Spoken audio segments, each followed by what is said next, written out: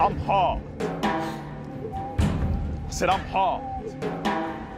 But what I need to be hard lies behind shop window glass, like iPhones and jumpers and trainers and scarves. We can't afford that, so we scrimp and we kill. Shot K on the streets with some weed and some pills. Doctors, we'll never be, because our mind state is ill. No one believes in me, so I stab and I steal. And my mum's got a job, all day and all night, where the wages are low, but the taxes are high. Fear struck in them when they look in my eyes.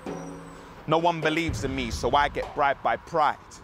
Taunted every day by that shop window display. What I need to be hard lies behind shop window glass, to hide inside the boy that cried when his daddy left him and the man them laughed. So I got to get behind that glass.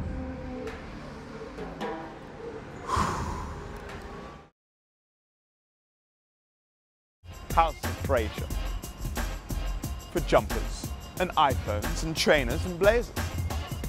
So burn a bus, because you forgot about us. It's the first poem I ever wrote, so that's like a year ago, in a response to the riots. Something needed to be said from us.